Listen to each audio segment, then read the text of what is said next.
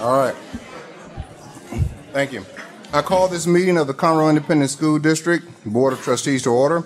Let the record show that a quorum of its members is present, that this meeting has been duly called, and that the notice of this meeting has been posted in accordance with Texas Opens Meeting Act, Texas Government Code, Chapter 551.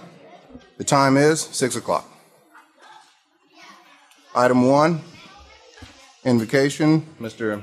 Husbands. Ladies and gentlemen, if you care to, please join me in prayer. Our most gracious Heavenly Father, we thank you for the many blessings that you've bestowed on us. We know we're not deserving, but we're thankful for each and every one of them. We're thankful for the wonderful kids in this district. Thank you for the parents that support those children. We thank you for the educators and administrators that help each and every child each and every day. Father, we come to you tonight knowing that many in our family tonight, the CISD family, are hurting. Father, we ask your special blessing upon the families that have lost loved ones. And Father, we ask that you comfort them and heal them and assuage their anger to the best for them.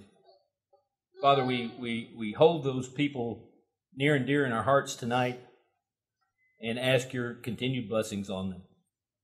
Now be with each of us as we conduct this meeting. Help us to be respectful in all that we do, and that everything we say or do be an honor to you. It's in your name we pray. Amen. Amen. Amen. Thank you, Mr. Husband. All right. Please remain standing. Our presentation of colors and our U.S. and Texas pledges will be given today by Caney Creek High School Navy JROTC. Our color guard tonight is our right rifle, Jacob Sterner. Our American flag is Johnson Vanderhurst. The Texas flag is Mateo Padilla. And our left rifle is Mickey Zavala. And is led by Chief Donald Arms. And our pledge today is going to be given by our Milam Elementary students, Arthur Washington and Karis Downs.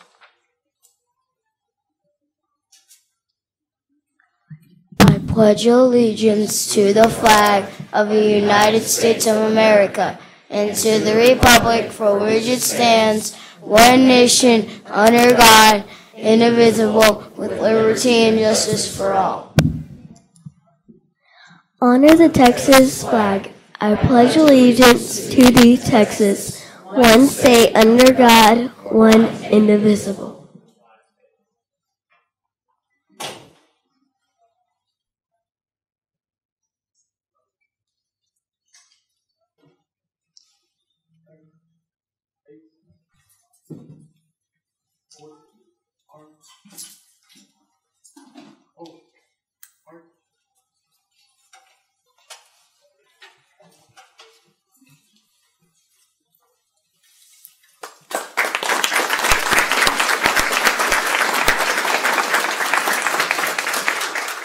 Outstanding job. Thank you, Mr. Husband, Mr. Hubert. And of course, outstanding job as always from our junior ROTC. Item 2, awards and recognition. Special district recognition, 2A, 2008-2009 UIL State Congressional Debate Champion, Mr. Ian McPherson, the Woodlands High School. Mr. Kidd. Yeah. We'll ask Dr. Landry to come forward, please, and introduce our state champion. Good evening, President Williams, members of the board. Dr. Knoll, thank you very much for this opportunity to come before you tonight to recognize a truly fantastic young man. Winning any state championship, you know, is exceedingly difficult. Winning one in state Congress debate is very, very rare. In fact, I don't think I've ever met a state champion Congress debater until now. So it is with a great deal of pleasure and my privilege to introduce you to the Woodlands High School speech and debate coach, Mr. Colin Gill, and he will introduce you to our state champion.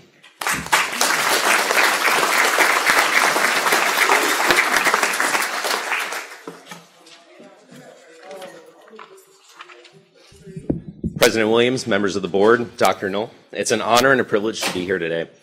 Speech and debate is an activity that develops critical thinking skills, a community-oriented mindset, and a problem-solving attitude that often tries to help students not just understand our world, but better understand how they can work to change it. I feel fortunate every day to get to be the coach of the Woodlands High School speech and debate team.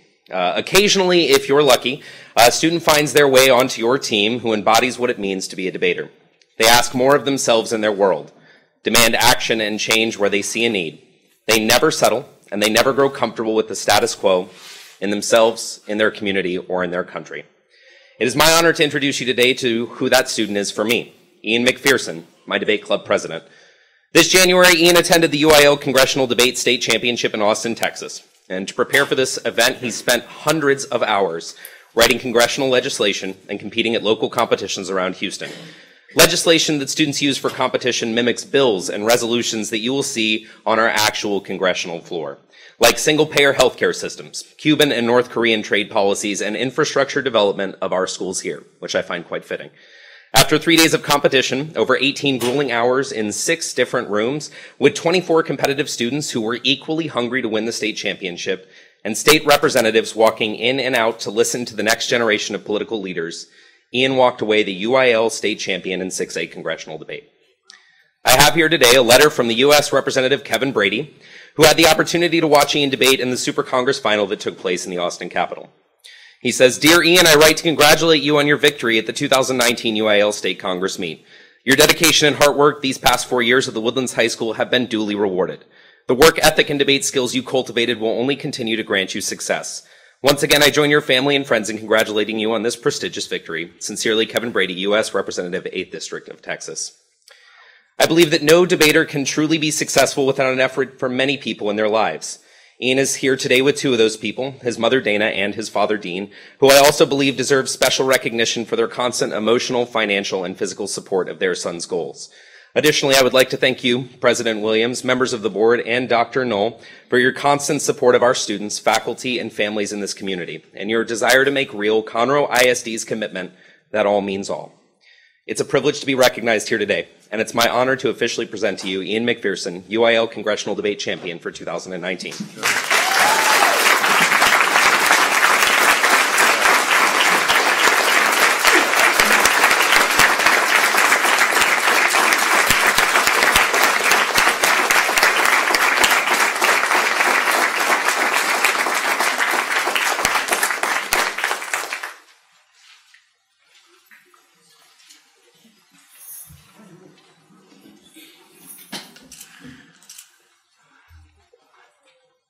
Ian, I can't tell you how proud we are as a board. I was blessed to meet the McPherson family 3 or 4 years ago, and Ian, and have been watching him and watching his accomplishments, and you have made the board so proud.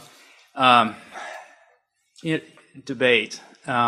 Debate is when people offer different sides, different positions. Sometimes it can, as an attorney, sometimes it can be very zealous. But what I have just heard about you, what I've observed about you, what I think is so important is when you do debate and when you do present opposing sides, you do that with respect. You do that with professionalism. You do that, you can argue as hard as you can, but when you shake hands and walk away, that's what it's all about. So keep that integrity. I know you've learned that from your mom and dad and from your family.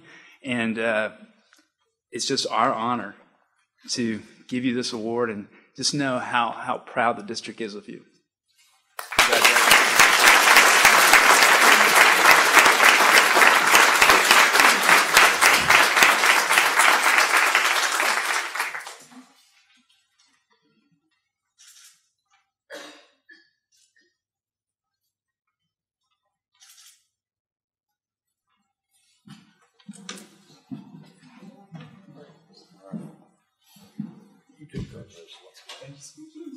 Congratulations.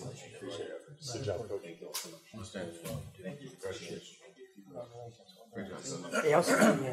Thank you, Karen, so much for the hard work. being here. Thanks. Congratulations. God bless you. Yeah, thank you. That was a change. I like that. That's a big deal. All right, great job. It just shows how diverse our district is. We're accustomed to seeing swim and football, lacrosse, and so forth. Now we got debate, so we're just adding to that repertoire. Great job, guys. Outstanding, well-rounded all the way around. Item 2B, special district recognition, Caney Creek High School, Feeder Zone. Well, we are excited tonight to celebrate the Panthers of the Caney Creek Feeder Zone, and I know that as you all walked in tonight, you were able to enjoy the drum line that was performing outside and see the great robotics setup and just wonderful door greeters. They were fantastic, very energetic, and it's a celebration tonight of the Caney Creek Feeder, and we're excited about that. We're going to start off our celebration with a video. So, Blake, I'll pull that up.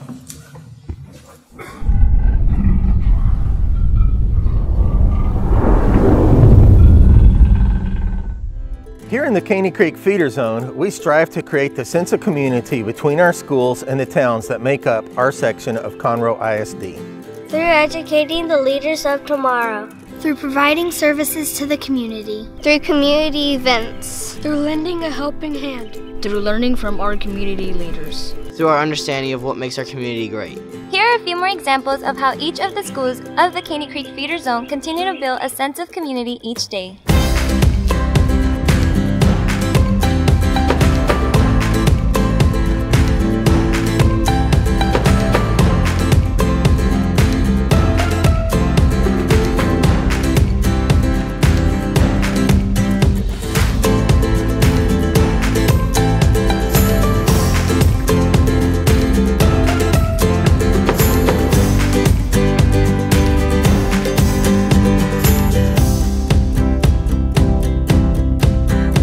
Our goal is to make our school a better place.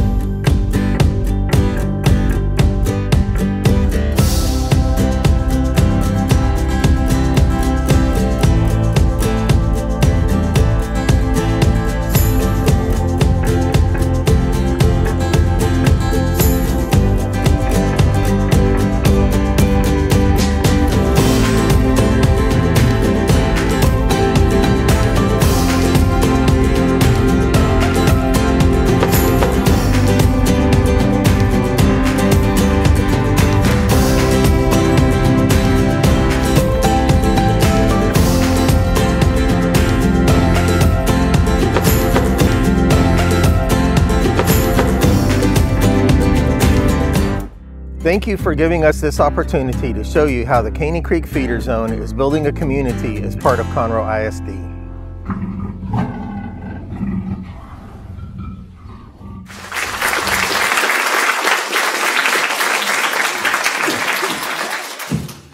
Good evening, President Williams, members of the board, Dr. Knoll. It's a great pleasure for me to be able to stand here tonight and have the chance to recognize the Caney Creek Feeder Zone. We have a great group of educators, administrators, obviously students and parents who work very hard to develop a sense of community along with their main job of educating our students. And one thing I want to do before I continue is recognize all Caney Creek alumni, parents, students, educators. If you're in our Caney Creek Feeder Zone in here, could you please stand up tonight?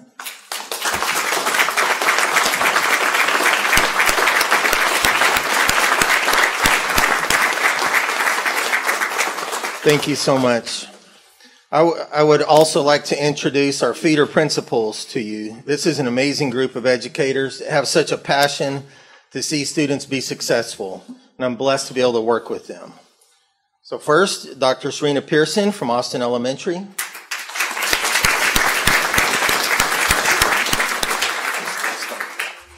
Ms. Jenny Watson, Creighton Elementary.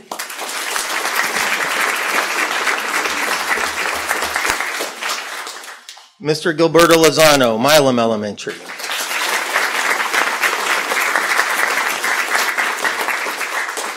Ms. Jamie Allman, San Jacinto Elementary.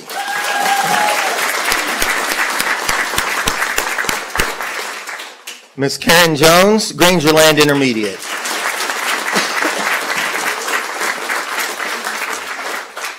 and Mr. Robert Garcia from Moorhead Junior High.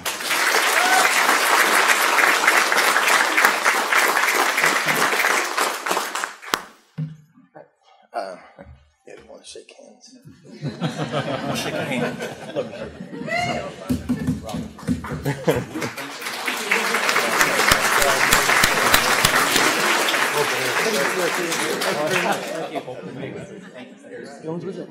Thank you very much. Thank you.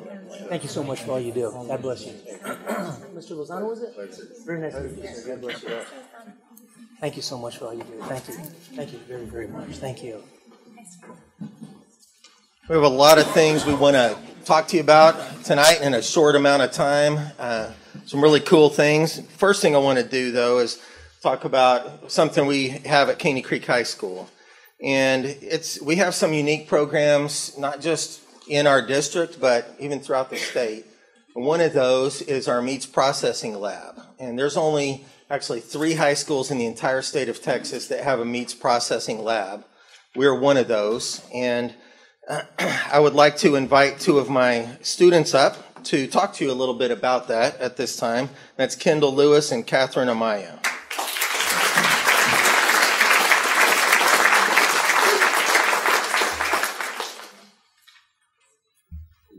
Good evening. I'm Kendall Lewis, a junior at Caney Creek High School, and here with me today is Catherine Amaya. The food processing class has opened a wide range of opportunities for me. There is a strong need in the meat processing industry so that consumers such as yourself can go to the grocery store and pick up products like 80/20 hamburger meat, pork chops, and a variety of others at your convenience without performing the process of fabrication. In our meats processing class and lab, we have learned to process, package, and sell different varieties of meat products. This year, we have processed pork, which we turned into sausages, which was then sold to staff on campus. We have also cut different types of steaks and roasts as well. As we have learned to calculate yield and quality grade, we have the opportunity to work with the community and learn customer service skills by processing wild game like white-tailed deer, elk, axes for individuals, for these consumer products like smoked sausage, snack sticks, summer sausage, pan sausage, fresh sausage, bacon wrap, backstrap, jerky, basically anything they desire. As a student, this class has shown me the proper process, producing animals into different cuts, working with public as well, the role of agriculture, plants, and feeding our world. This class has given me the skills that I can utilize in my daily life as well as have a career in a high-demand career field with corporations such as Tyson and Ravix. Thank you for supporting the food processing program at Caney Creek High School. We have brought each of you some samples of the meat products we have produced in our food processing class. We hope you enjoy the snack sticks and beef jerky. Have a great evening. All right.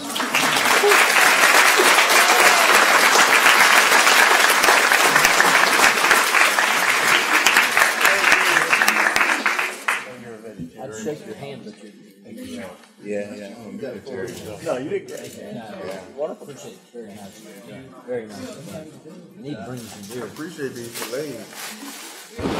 What's up? I'll be sure to make it. Yeah, right. Thank you very much. That's so generous of you. So thank you very much. Thank you very much, Cameron. Thank you very much. Appreciate you guys. Thank you. Yeah. Mississippi, we say that's good eating. That's good eating. So look forward to it.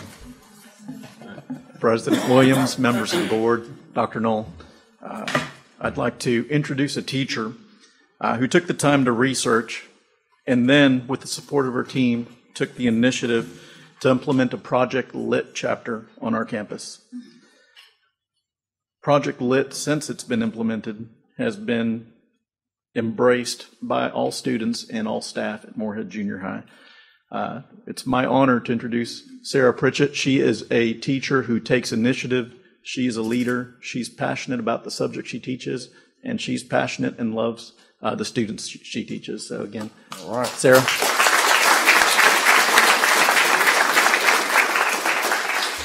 Good evening, President Williams, the board, Dr. Knoll.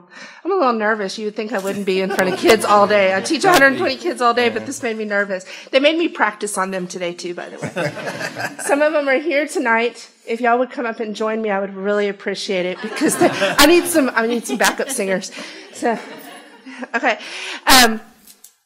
I'm one of the 8th grade teachers at Moorhead Junior High, and it's my honor to share with you what I've learned about Project Lit and what I've brought to our community. Come on over, guys. In the fall of 2016, Mr. Jared Amato, an ELA teacher at Maple High in Nashville, Tennessee, started the Project Lit community on his campus to increase high-quality, culturally relevant books inside and outside the classroom. His goal was to promote a love of reading, not only in his school, but in his community. After seeing soaring success and increased student involvement, Mr. Amato decided to partner with dedicated teachers and students across the nation. He reached out via social media. He found that there were other teachers just like him that wanted to light a fire in his students for reading. Now, 3 years later, teachers in over 500 schools in 40 states are working together via online discussions, monthly chats and newsletters, social media, and even national conference events. These educators are working to ensure that all passionate who possess the literary skills to choose a path outside and beyond the classroom. They're doing this using recently written books by diverse authors about topics that students are interested in because they're seeing themselves within the pages dealing with issues that they understand. In the fall of 2018, after finding and learning community, I asked our administrator, and Moorhead Junior High applied to become an official Project Lit chapter. We were accepted and joined the movement. We started small and it's taken off. We started with growing our classroom libraries. As of today, we've added 70 new titles to each. These titles have been built by various individuals throughout our community across the nation, including our PTO who helped make this happen. We just hosted our first campus community event. We worked with our campus librarian who ensured that 30 of the 40 Project Lit titles were available at the book fair. Then, in conjunction with the book fair, we hosted a book showcase night celebrated in our video, where over 50 of my students and some of my teammates presented about books they've read so far this year. But we've not stopped. We currently have scheduled 2 Project Lit book clubs in our school library in order to bring students, parents, and community members together to discuss and celebrate a couple of the books from that list. We want you to join us. Not only you, but the entire community. On March 26, 2019, next week, from 4:15 to 5, in our library, we will be discussing All American Boys by Jason Reynolds and Brandon Keeley.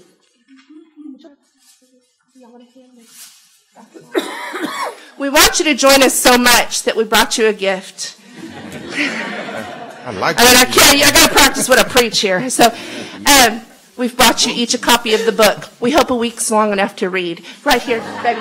You're right on it. We can read it and eat jerky. Absolutely. Thank you so much. Right, thank you.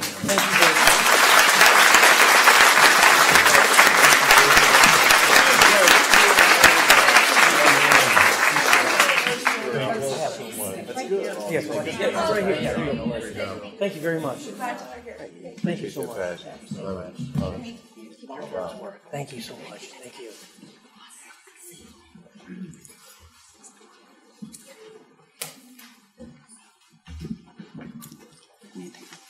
President Williams, Dr. Knoll, members of the board. It is a great pleasure of mine this evening to talk a little bit about our student council. We at Austin have not had a student council prior to this year, and it is something that we've kind of thrown around and, we need to get a student council put together. And finally, 2 fine ladies stood up and said, we'll take it on. So I'd like to introduce our student council sponsors, Miss April Grimes and Miss Pamela Jackson.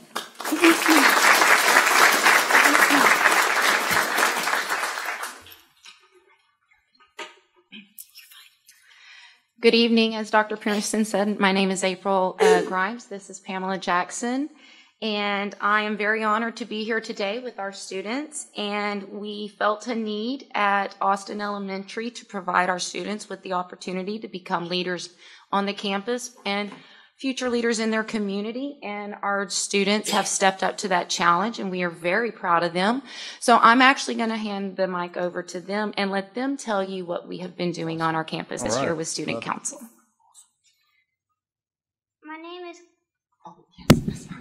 My name is Clinton Blankenship. In Student Council this year, we have done the food drive to help our community, the candy grams to show kindness to our friends at school, and the flag squad to lower and raise the flag and show respect to our country.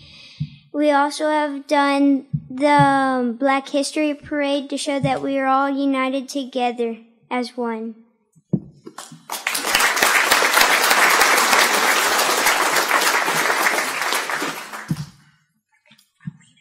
Okay.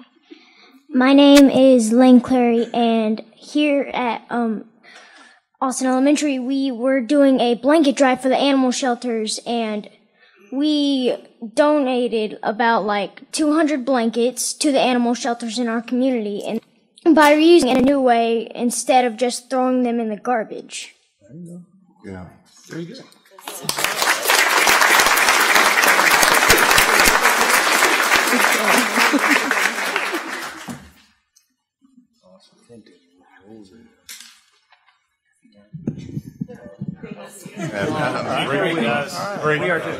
Oh, my heart. Good job.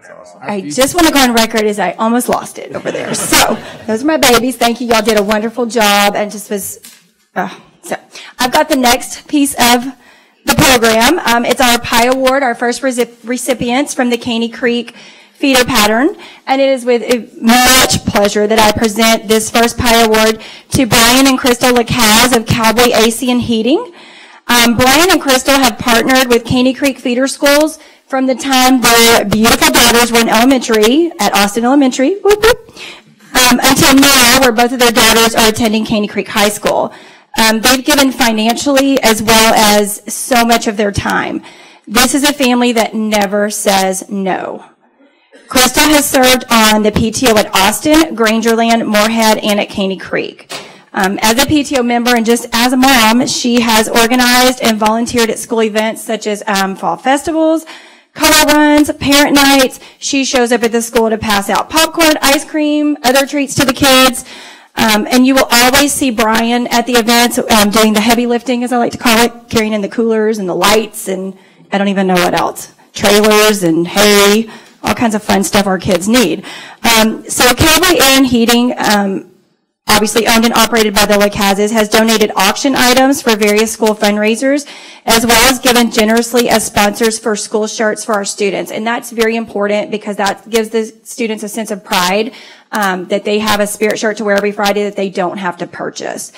In addition to that, they also volunteered to help sponsor the Caney Creek Feeder family shirts, as we call them, and it's for all the staff and the whole feeder pattern. And they not only were a sponsor of that, but Crystal reached out to Dr. Stickler and said, let me just take care of finding the remaining sponsors for you. So that was kind of a load off of him having to try to call around and find sponsors. She took care of all of that. These two people and their family give so much of themselves. They live and work in our community, and they raise their girls here. They love Caney Creek. And they believe in us as administrators,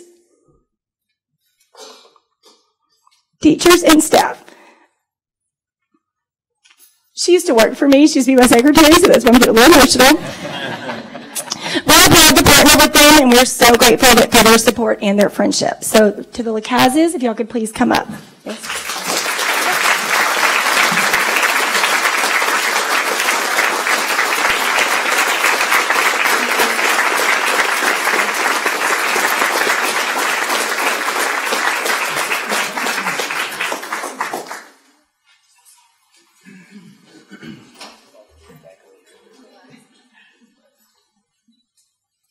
Christian, you can't do that to me because I'm a social crier. So, a very wise man once told me that strong communities are built on pillars of schools, strong faith communities, and strong business community. And being members of the Caney Creek community, I think you really understand that, and we really appreciate you joining those two things and bringing your family, your community sense of family there, your business and the schools all together to make the Caney Creek area just a better place to live. And on behalf of the board, we want to say thank you for all that you do for our students, for our teachers, for the entire community. And we have a Patron Influencing Education Award for you here.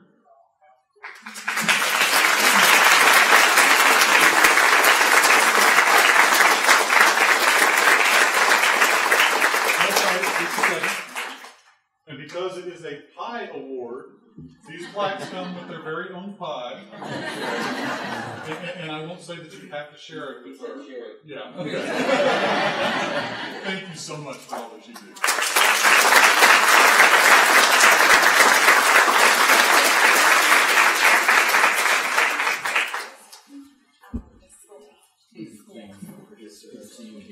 Thank you for all you do, sir. Outstanding. Appreciate all you do, man. Thank you. I have a fork if you'd like to share. I brought my own fork, yeah. Okay. Thank you very much. Thanks for all you do. Oh, okay. All right.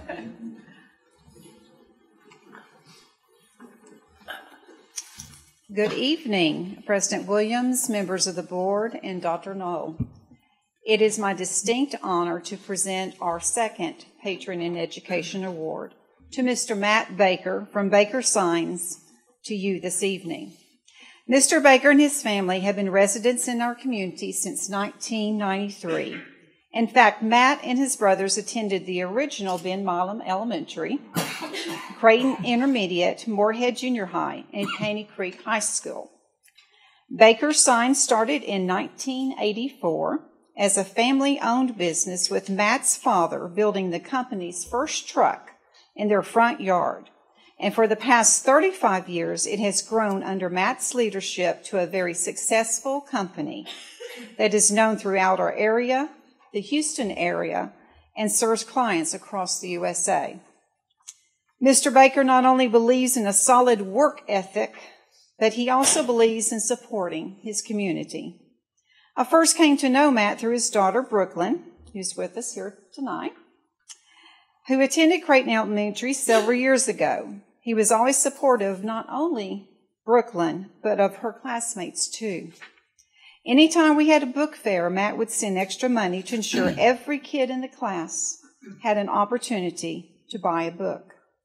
We would often see him delivering boxes of pizza for the whole grade level, just because he wanted to. Mr. Baker is the reason why Creighton Elementary has the awesome marquee sign it has standing today.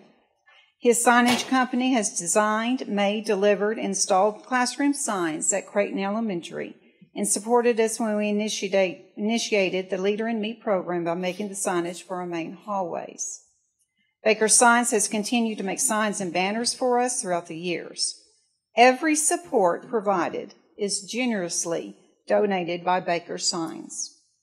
This year, Mr. Baker has expanded his community outreach by inviting Caney Creek High School students from their construction and welding classes to come on site to see firsthand how a signage company operates and to broaden our students' future work possibilities. Mr. Baker is always looking for ways to give back to schools and his community. He leads with faith, purpose, a servant's heart, and possibility thinking. Thank you, Matt, for making everything you have done for us. You have and are making a positive difference in our schools and community.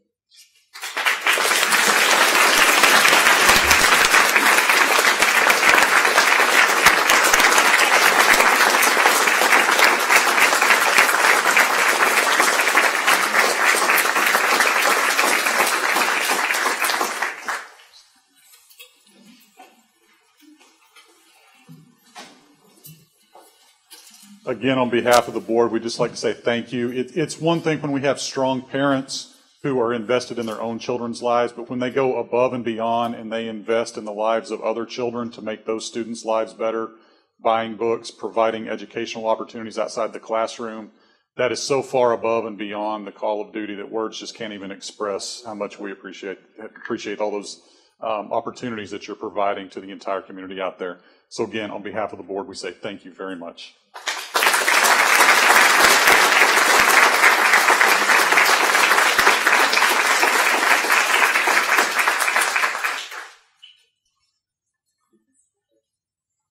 Don't leave without your pie.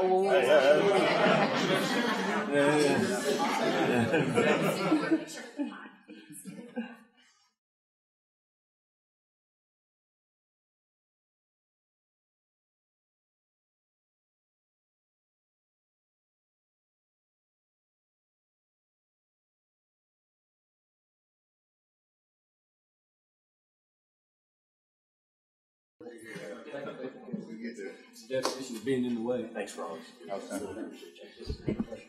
Thank you, sir.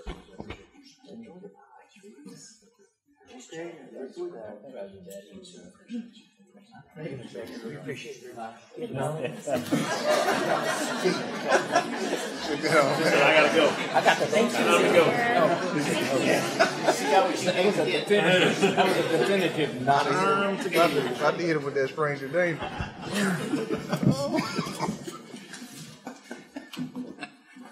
President Williams, members of the board, and Dr. Knoll, on behalf of the students, the staff, and the families of the Caney Creek Feeder Zone, I'd like to thank you all for your continued support of our schools. We appreciate you taking the time out of your schedules to visit all of our campuses, and we appreciate your continued support of our academic programs, our fine arts programs, and our athletic programs. Thank you again for allowing us the time this evening to showcase just a few of the great things going on in the Caney Creek Feeder Zone.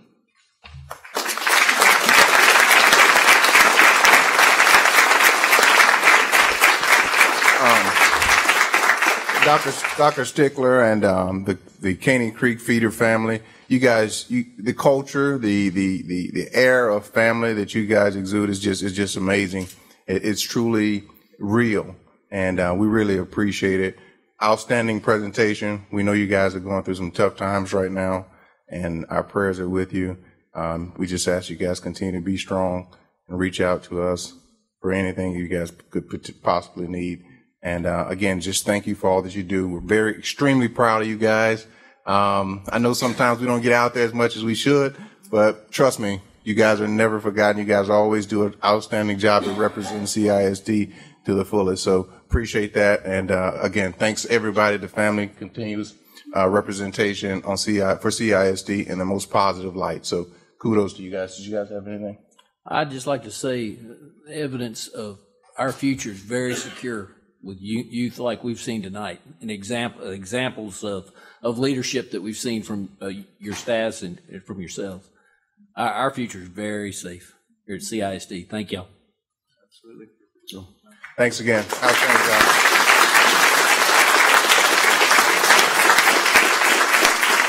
Now, we truly appreciate the gift, so our gift in return to you is to allow you guys to try to get on out of here. You don't have to. We have to endure anymore. But please feel free to stay if you like.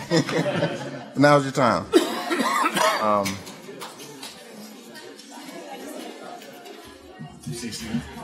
Congratulations. Real good. How's that going on?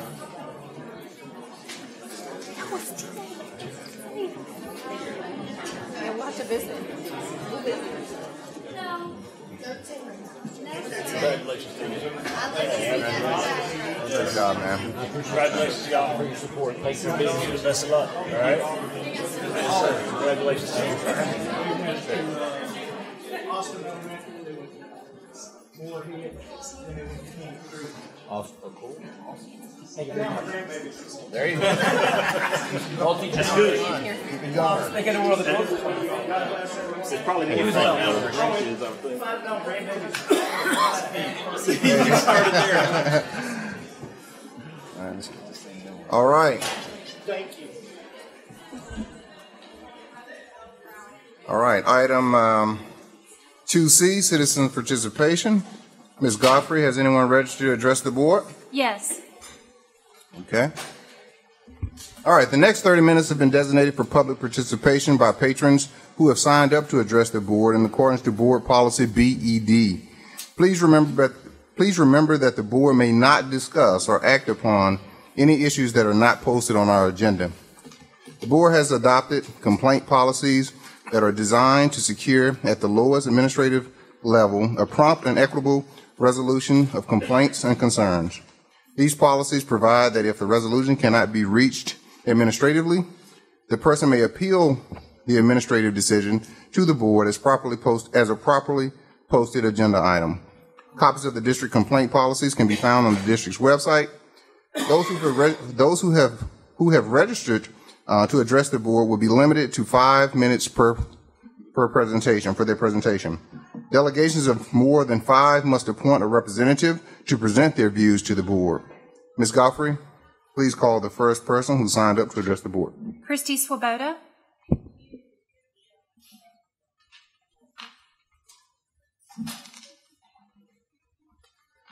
President Williams, board members, and Dr. Knoll. My name is Christy Swoboda. I'm a paraprofessional with the district, and I'm here tonight to speak with you again about paraprofessional pay. Starting pay for teachers in CISD is $53,700. Starting pay for a paraprofessional is $16,292 or $16,882 for a special education paraprofessional. This is less than 1/3 the starting pay for teachers. While I understand that paras are not certified by the state, less than 1/3 the pay for the work we do is not right. There's a special ed para in the district with over 30 years of service who's getting paid less than $25,000 a year. 2 years ago, I spoke to you about paraprofessionals that don't even check their bank accounts because they clear so little. I was shocked to hear this, but I was clearing almost $15,000 at the time, and while that seemed low to me, it wasn't not checking your bank account low. Unfortunately, my husband's company ceased offering health insurance in December 2017. I was grateful to be able to have the access to the district insurance, and we signed up. I was anxious to see how it affected my paycheck, but I was shocked at what followed. Since January was a one-paycheck month, but a whole paycheck insurance premium, I received $0 paychecks until March 1st, when it was $15. That's when I became a don't check the bank account employee, because $90 a paycheck is about normal. I put this out of my mind until it came time to print off my W-2, which is right here. Even though I'm married, I claim single, no dependents so that we don't have to write Uncle Sam a check in April. I almost went into an AFib episode when I saw that only $17.60 had been withheld. Surely there must be a problem with payroll. That was about 1/10 of what I expected it to be. Then I looked at how much I made last year. $2,741.03. How could I have possibly worked 183 days and only made that much? Box 12A told this tale. $17,897 for family health and vision insurance premiums. Thankfully, my husband is employed and we don't depend on my salary to pay bills. But how can a single mom make ends meet on what is left over, even paying $478 a month less? In short, they can't. You may be thinking, why should we pay someone who's just an extra body in a classroom more than $11.87 an hour? Well, you shouldn't. But paraprofessionals in this district are much more than that. We pull students for small groups to instruct them on things they miss in the classroom. We work one-on-one with students who are struggling. We help substitute teachers know the classroom dynamic when they come in. Some are running computer labs for entire elementary schools, teaching every student how to navigate in an ever-changing computer-dependent society, choosing programs and coordinating with teachers. Some are in PE classes working with the students and helping teachers with grades and conduct participation grades. Some with students in the autism program, helping them navigate and regulate their responses to things happening around them. Some, like me, are charged with pulling at-risk students to fill gaps in their learning, attending campus meetings on their progress, and helping make decisions on who needs to continue and who's ready to leave the program. Some, also like me, sponsor clubs in their school, coming up with activities and supplies to encourage students to practice something that they're passionate about. All the while, we're also covering morning, afternoon, and lunch duties. I work with paraprofessionals who've completed their college degree but feel called to work in this role. I have my associate's degree but have gone back to school after years because 3 times the pay is a great motivator. But shouldn't the district compensate people like me who love what we do now, working with students on a day-to-day basis without being a classroom with something approaching a living wage after insurance? Our title has professional in it. Please consider increasing our pay to reflect that. Thank you. Thank you. Appreciate it.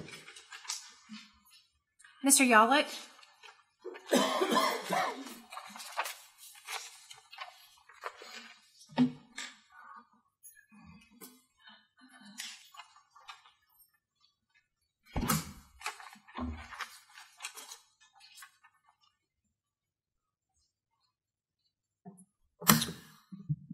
President Williams, trustees, my name is Eric Yalik, and I'm nothing but a private citizen. I signed up today and I said that I wanted to talk about discussion, and that is precisely the topic that I'd like to discuss with you, although I understand you can't talk back to me. But we heard a definition earlier tonight from Mr. Kidd, Trustee Kidd, of what debate is. We don't need debate in the Conroe ISD Board of Trustees, but we do need discussion. And I have three concerns that I'd like to express to you that I think are structural impediments to discussion by this board. First of all, you have in your actual board policy for citizen participation a statement, citizens may address the board on matters other than the performance of any staff or board member. You're a political body. You should have the gumption and the courage to sit and listen to citizens who may want to criticize you directly, even by name. You're an elected official, and every citizen should have the right to do that. And quite frankly, what it does is it encourages robust discussion by the board. Second of all, I know you have an agenda item tonight concerning your board member code of conduct. I believe that code of conduct directly violates the Texas Education Code because it does two things. Number one, it limits the access of board members to information. And number two, it limits the access or the ability of board members to have open and direct discussions with staff of the Conroe Independent School District. I hope that the entire Board of Trustees will follow Trustee Inman's example, tear up your code of conduct, and stop following it. There's no reason, though. That doesn't mean that you need to descend into ugly name-calling, debate, or anything like that. You just need to follow your duty under the Education Code to oversee and manage the operations of this school district. The final thing I want to talk to you about, and this is, I'm sorry, Ms. Gladys, it's going to make you a little bit uncomfortable. By the way, it's really nice to see you, is your executive sessions. I think there are two problems with the way that this board conducts executive sessions. First of all, under the Open Meetings Act, or at least what's left of it after the Court of Criminal Appeals, the Open Meetings Act requires that there be notice of the specific topic about what you are going to talk about in executive session. When you just put in the notice that you're going to be discussing Chapter 551 and then a section saying discussion with attorney or discussion about real estate, that is insufficient notice under the Act. There are Attorney General opinions, and there's actually case law from several courts of appeals that specifically address that issue. But the second problem, and this is where it's a little bit more controversial, the fact that I even know this, is that I believe that this board engages in deliberation in executive sessions.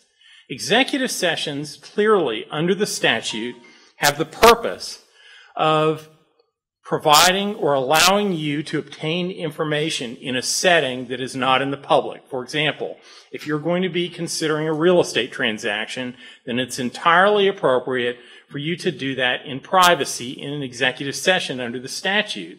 But what is not appropriate is for you to engage in debate, discussion, or deliberation.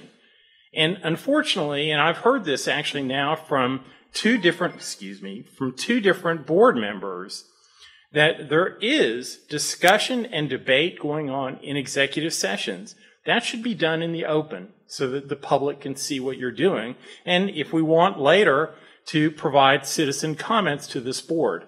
I really do want to thank you for what you do. I don't have any doubt that the members of this Board of Trustees are dedicated to public education, and that is certainly part of your duty after you take the oath of office as a trustee of this board. But I do think that you need to really take a hard look at the fact that this board clearly does not engage, and I'm not saying it needs to be the debate that Mr. Kidd talked about. This board needs to engage in public discussion so that the public can see exactly what it is that you're thinking about and doing to set the direction of this district. Thank you for your time. Thank you, Mr. Commissioner. Ms. Scott. All right. All right, with that being said, that's consent agenda, item number 3 on the agenda. Gentlemen, I had no one request that we remove anything. Your acceptance and consent agenda is presented. I second the motion. A motion, I have a second. Discussion. Hearing none, all in favor? Okay, motion carries. All right. Let's go to agenda item 4, curriculum and instruction. Dr. Noel. Yeah, at this time I ask Dr. Edith Upshaw to come forward and present this item. Good evening, President Williams, members of the board, and Dr. Knoll. Our committee today comes to you for the recommendation of the adoption of our instructional materials as listed in the Proclamation 2019. Our 2018 and 2019 Instructional Materials Committee, which some members are here present, completed its review of the instructional materials designed by the Texas Education Agency in Proclamation 2019 for adoption and use for our teachers and our students in the school district. This proclamation contains the adoption of instructional materials for English language arts in reading for grades K through 8, Spanish language arts in reading for grades K through 6, spelling for English and Spanish for grades 1 through 6, and handwriting in English and Spanish for grades K through 5, and English learners language arts for grades 7 through 8, and personal financial literacy. So the Instructional Materials Committee and subcommittees evaluated these materials during the year-long process review that we submitted to you back in October. And these materials were additionally displayed at our district textbook warehouse for public view and comment through December and January. And committee members considered evaluations also submitted by all our teachers that teach these contents and grade levels in our district. So after several meetings from the committee, we voted on the materials that are listed in the attachment that you have before you. And we use funds for this to be able to purchase these items using our district instructional materials allotment. So we come to you today with questions and a recommendation of approval. You're looking for questions from us? Yes, yes. If you have questions. Yes, sir. Mm-hmm. Do you have a packet? I'm sorry? She said there was a packet that we had? It's in board book. It's in the board book. Okay, okay. Yes. Yeah. It was already in board. Gentlemen, did you have any questions? Hearing none, I'll entertain. I don't have any. I'll make a motion. Second. No, I said I don't. I checked it out online. It looks good. I mean, and I know your process. We've been through this a couple of times now, so it's actually let's have a motion first before we talk about it. So we have a motion second. Discussion. Yeah. Thank you. Sorry, out of order. No problem. No, but I understand the process. It's a very grueling and diligent process that you guys go through. I know you discussed a little bit of the guidelines, but could you talk a little bit about your guidelines, what you're looking for, what you're not looking for when you go through this process? Absolutely. So one of the things when we look at the process, obviously anything that's listed that we take for approval in our district does have an alignment with our Texas Essential Standards, which is our responsibility to be able to teach in school.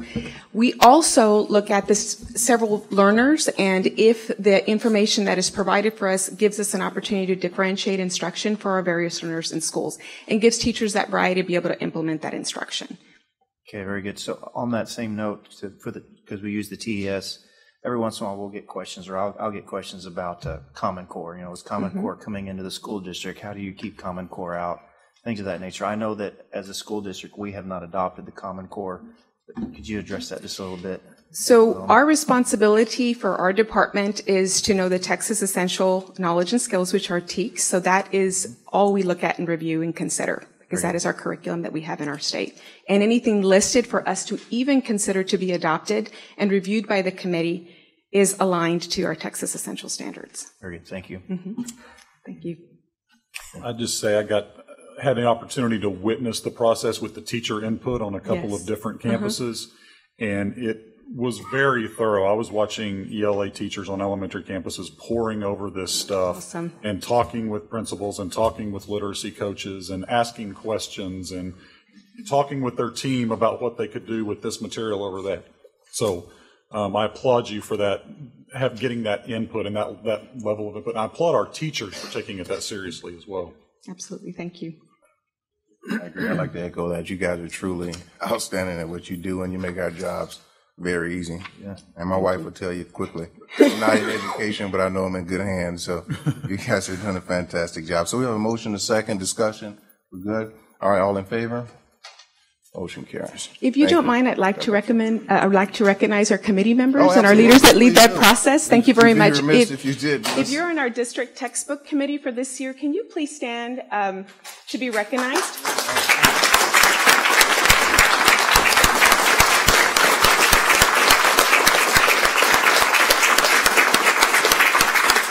They lead this process that was discussed in their schools, and they spent several nights with us going through these materials to make sure we made those best decisions for our teachers in the classroom. And also, we have our leaders here present that lead this process behind the scenes, too. If you don't mind, I'd like to recommend them. Obviously, our superintendents, Dr. Chris Hines and Dr. Debbie Phillips, and also Mr. Greg Kolshin and Dr. Shelley Winkler help us behind the scenes with this. We also have Mrs. Terry Ross, our Director of Information Systems. She makes sure everything works behind the scenes with our technology alignment. Ms. Jeppy Mathis, our ELA and Early Childhood Coordinator. Y'all stand. Mrs. Darren Carlisle, our Bilingual ESL Coordinator. Mrs. Debbie McNeely, our Secondary Language Arts Coordinator, Woodruff, which is our Social Studies Coordinator. Very good. Thank you very much. Thank you, Dr. Upshaw. Outstanding job once again. Item 5 on the agenda, administration. Item 5A, consider approval of mascot of school color and school colors for Sushma Elementary. Dr. All right. No? It's an exciting night. As Dr. Phillips makes her way to the podium, I want to introduce some celebrities in the room tonight. Mr. David and Mrs. Cherie Suchma are here tonight to see this presentation.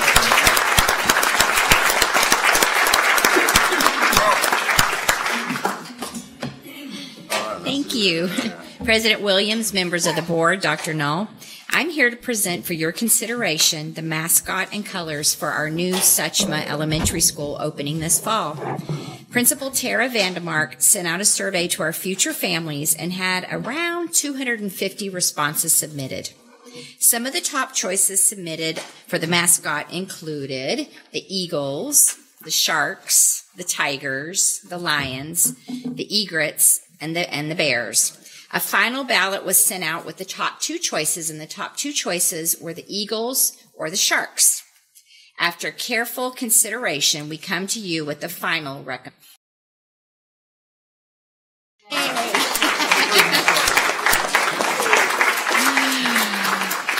The Suchma Eagles, with the school colors being red, white, and blue. We feel this is important because the Suchma family have been such loyal supporters of the Oak Ridge Feeder. Suchma is our newest Oak Ridge Feeder school, and we want to bring a little eagle home to roost. If there are not any questions, we seek your approval for the Suchma Elementary mascot and color selection. Gentlemen? So moved. Second. Motion by Trustee Moore, second by Mr. Hudgens. Discussion? I recommend we all stand. Give it a standing ovation. Yeah.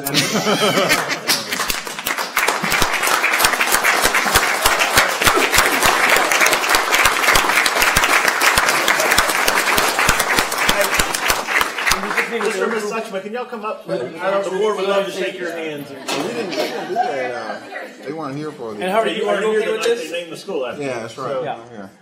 Hopefully he's okay. Our fans of Eagles deal with it.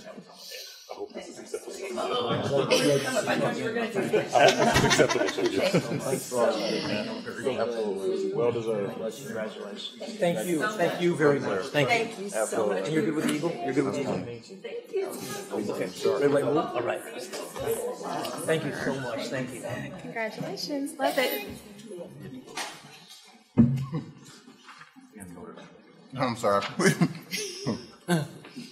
We have a motion, second, no discussion. All in favor? I meant to say that was our vote, our stand. We gotta get it on the record. Just didn't get it all out. All right. So unanimous. Awesome. Passes. Motion carries. Item 5B, select order contracting as the procurement method for the 2019 summer kitchen renovations project. Dr. No. Yes, this time we'll ask Mr. Foster to come forward. Present this item.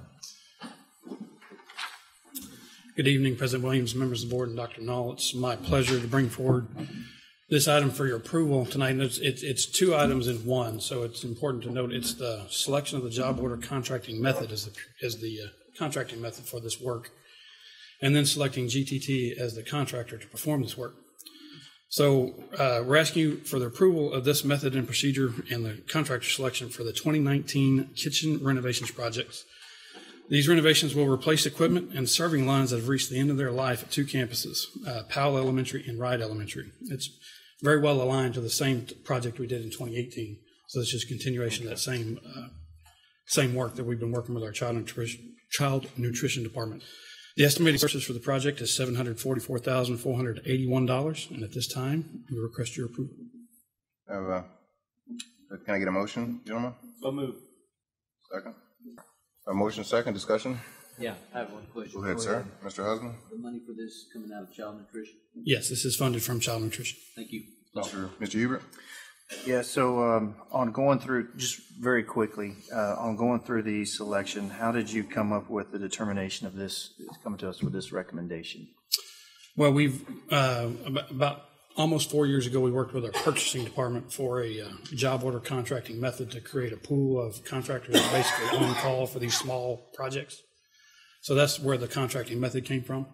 And then using that, we selected the GTT as one of the pools. This is the same contractor who did the same work for us last summer successfully. So we've asked them to do the same thing again. They priced it in the same method, and then we're bringing forward for your approval.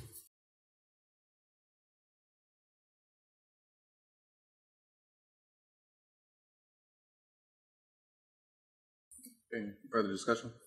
All right, motion second. All in favor? Motion carries. Thank you, gentlemen. Thank you, Mr. Foster. All right, item 5C, receive capital improvement update, Dr. All right, Mr. Foster. At this time, I'd like to take the opportunity to bring you up to speed for our capital improvements that we have underway throughout the district. And I'm going to start with the new Suchma Elementary, which are now Suchma Eagles. Suchma Eagles. So the good news here is the work we've been doing to overcome the rain that we've had in this past several months as we've reached we're very near that tipping point I've been talking about. So you can see from our aerial photography here, the paving on the site is essentially done. So we're waiting on a connection with the county at Firehouse Lane on the top part of the picture. Firehouse Lane was, I believe, through County Commissioner's Court today. So the construction on that project should start in the very near future to tie into our bus loop driveway. As you can see from the picture here, we're also beginning the roof part, which is on the gym, the north part of the picture. So that roof is coming across the building like we would normally anticipate it doing. The entire roof deck is in. Now the masonry contractor is working to bring the whole building into that dry condition that we talk about so often as the next milestone for us to meet. On the outside of that building, you see the work around the front door. The life of that building is beginning to take shape. On the inside, you're beginning to see the finishes and the things, the attitude, the personality of that building start to come to life. This is a picture of the inside of the gymnasium.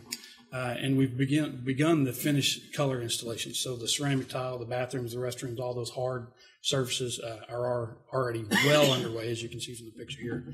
We're happy to report the project is on schedule at this point, scheduled to open in August of 2019, so for this coming school year.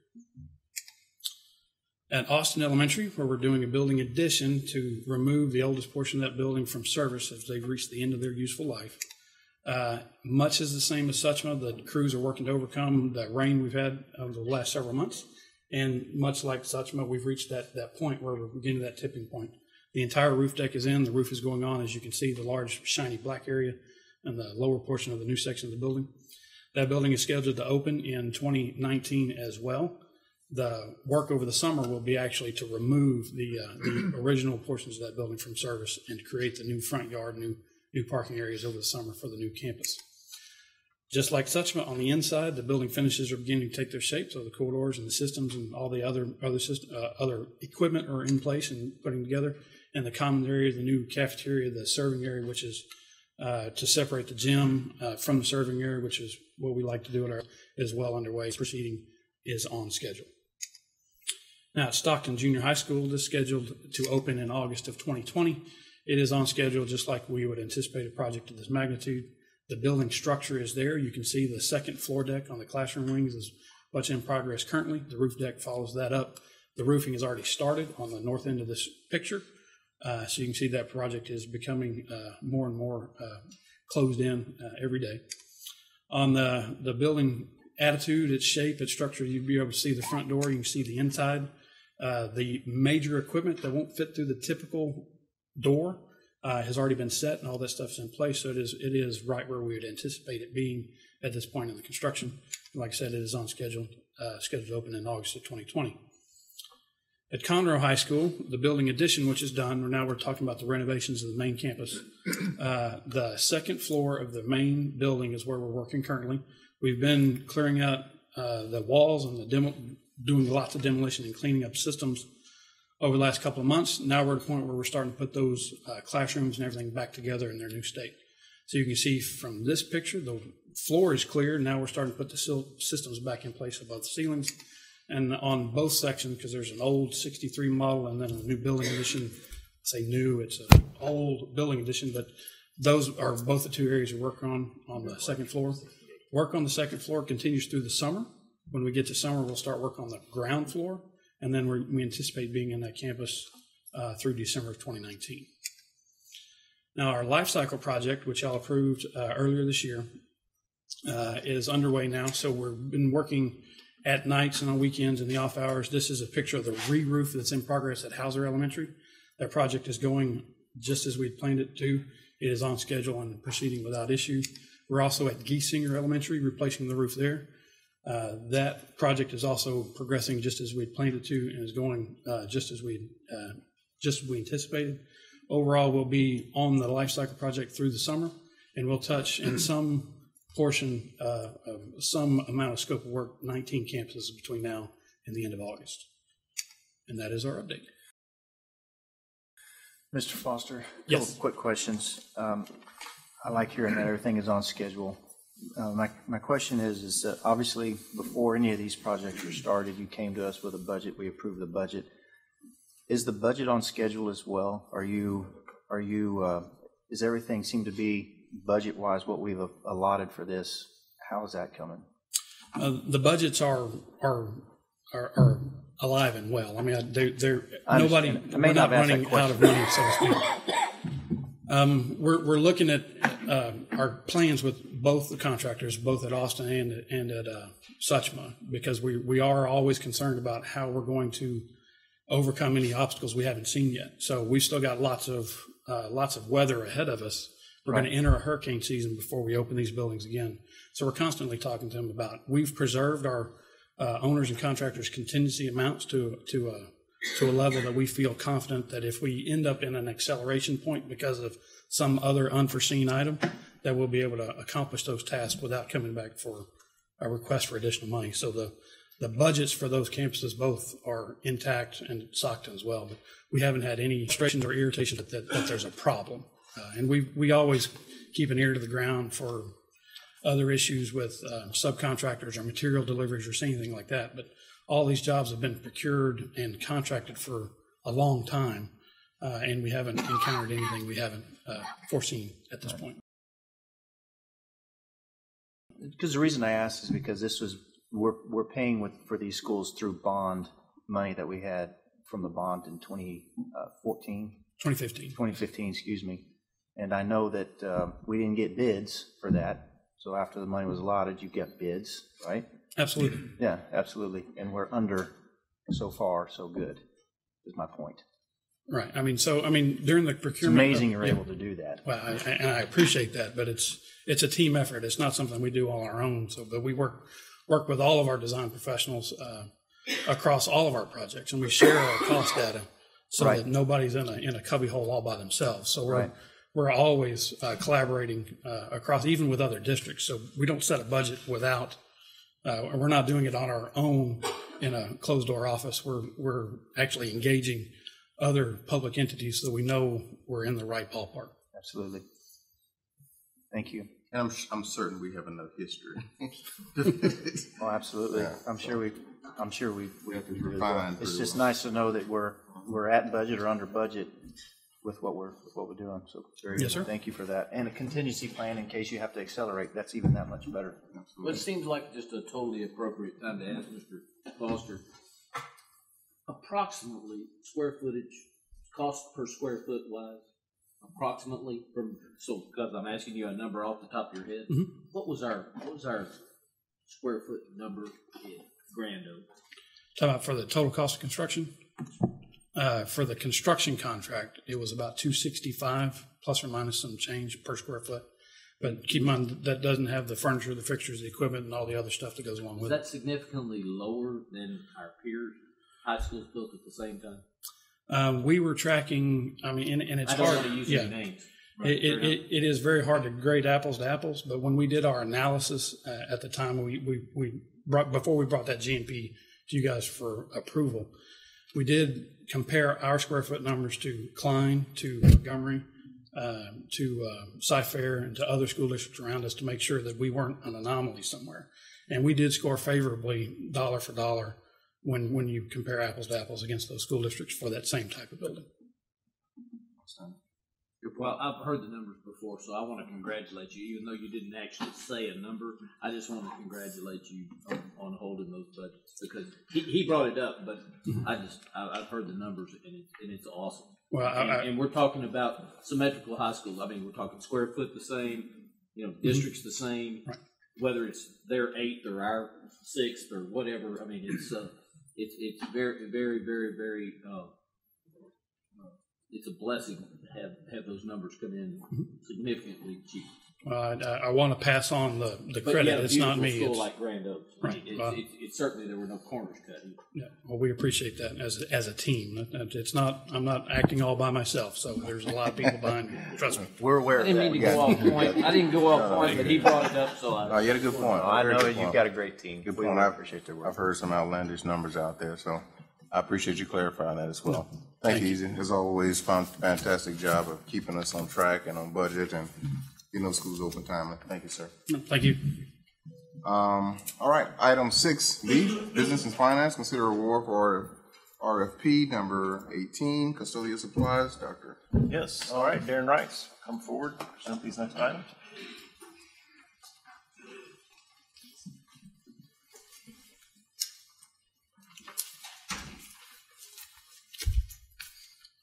Yes, good evening, President Williams, members of the board, Dr. Knoll. Tonight, I'm recommending that the Board of Trustees award RFP 18-12-01 custodial supplies to the 9 vendors listed below for an estimated annual expenditure of $990,000. Requests for proposals pertaining to the purchase of custodial supplies for the district were emailed to 123 vendors through the CISD e-bidding system. 16 vendors submitted a response.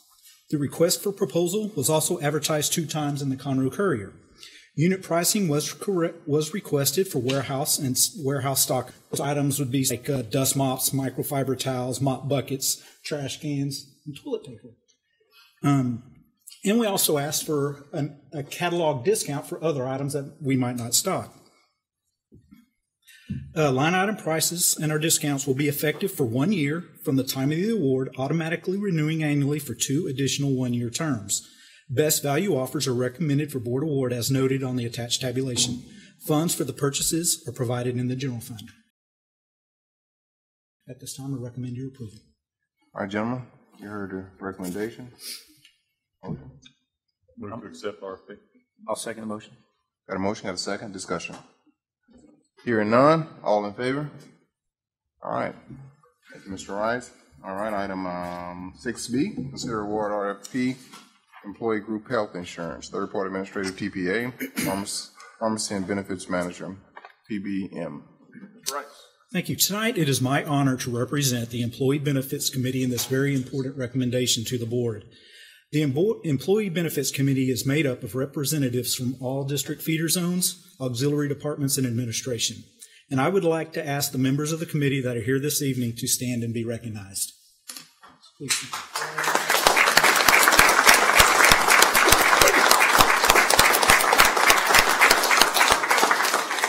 And I would also like to thank Mr. Skeeter here, but he was the board liaison on this project, and his insights were very instrumental in the savings that we're going to discuss here in a moment. Now tell us how you really feel.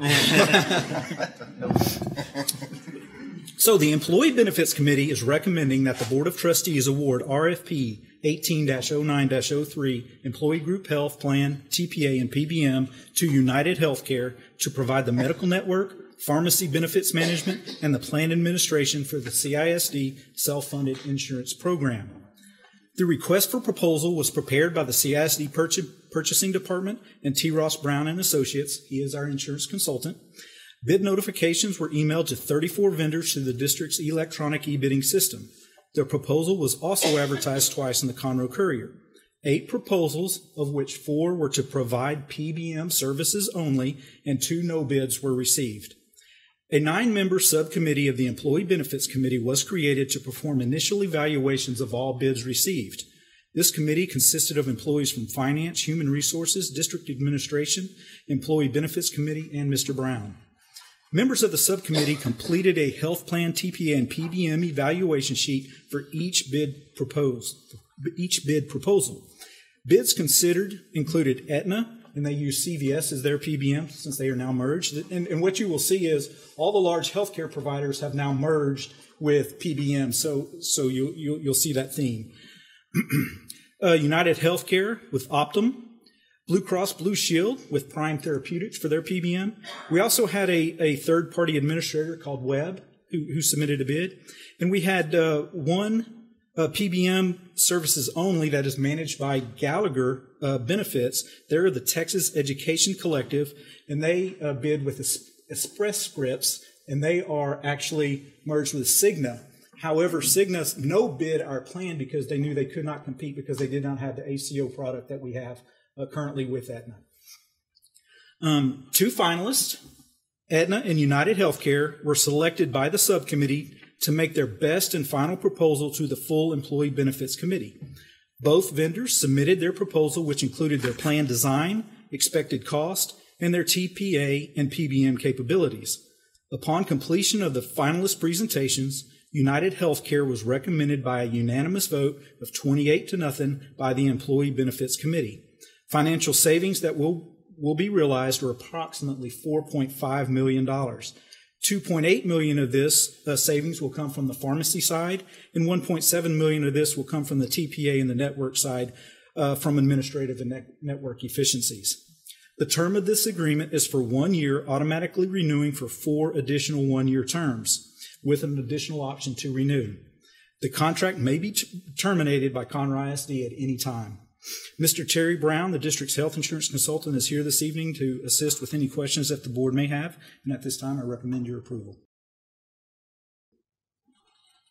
All right, gentlemen, can I get a motion? I make the motion that we accept the accept it as presented. Thank you, sir. Second. All right, discussion. Questions?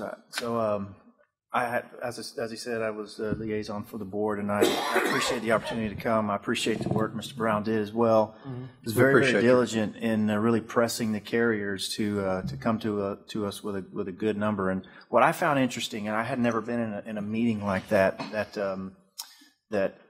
as difficult as it is to negotiate health insurance premiums, there's typically a tug of war going on between the employer and the employees. And by inviting the employees to be a part of that process is something that I hadn't been a part of in the past, just to hear and make sure that the person that's being affected the most is actually in the room helping make that decision. But on that same note, they're being very diligent to the taxpayers as well, because the taxpayers are picking up the majority of that premium as well. So hats off to you for, I didn't know how you did it before. I didn't. And being through that process and listening to it was very eye-opening for me. So I appreciate your work.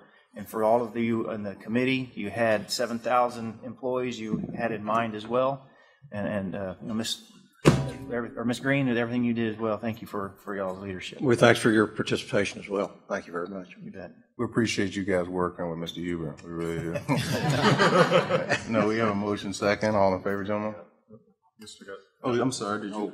All right. You sure? Go ahead. Go ahead. I'm sorry. We have more discussion. I apologize. Go ahead. Perry, I just wanted to ask. I noticed the scores, and anybody that's anybody that you've had, I mean, they're batting less than 1,000 in any health company, right? For any size group, for any reason whatsoever. I mean, I was curious how they scored so well on United Healthcare. And I'm curious from your experience, I mean, in other words, having not experienced their claim, I mean, they're hearing things, but, you know, the press is cheap. It's the actual delivery of the services that where it comes to the rub. And so really what I wanted to hear from you was, do you see a competitiveness in benefit delivery, okay, you know, in the administration of our plan? It's self-insured. Do you see it's not just what it costs, do you see a equivalent or better delivery of services from United? Yes. As a matter of fact, we've got a number of the members who are here during the meeting gave testimonies for a number of them have spouses and other family members that are with United, and so they were very instrumental. But as you and I know, I mean, there's a lot of difference between, you know, a fairly good-sized company in our area and our plan. Okay, I mean, it's not daylight and dark. I mean, I deal in the health business, but I don't have any 7,000 member groups. Okay, okay, and nor do most benefits specialists, with the exception of you. Okay, so you deal in those large groups, and there's a lot of difference in United Healthcare that I deal with every day and the United Healthcare on the administrative level. That's like the difference between Aetna and Aetna Administrative. Okay, so I'm just simply asking, they gave them a score, but on what basis did they give them that score? You know, because we haven't, you understand what I'm asking? Give somebody a score on I can't remember the exact line item, but it was a higher score than Aetna. Right. And like I said, you would expect that because, you know, that other company's had to deliver it for at least 15 years. I can't even remember how long we've had them. 20 years. You know. Yeah, maybe I can address that question.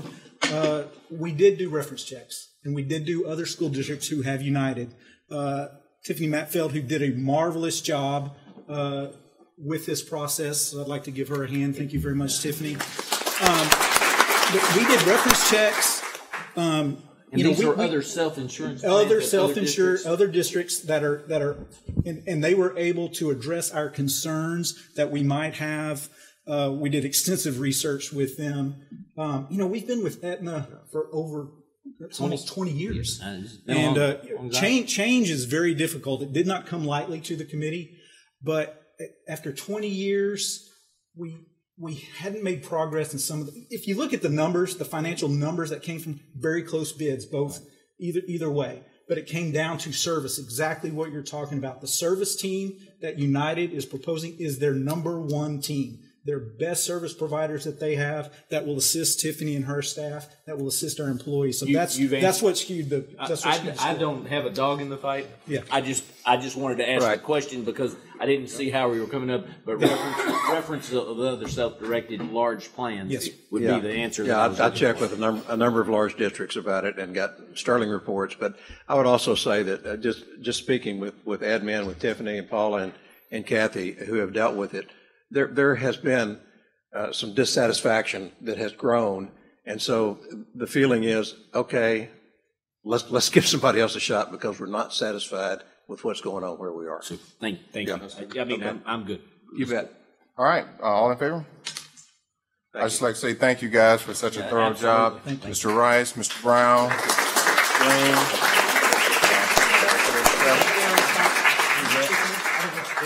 They're right there. I kept hearing Miss Tiffany. Would you Paula, mind saying that one or put it on the spot? Please, thank you. Dr. Sharples, go ahead. Ms. Green, go ahead. Let's stand up. Hey, Charles.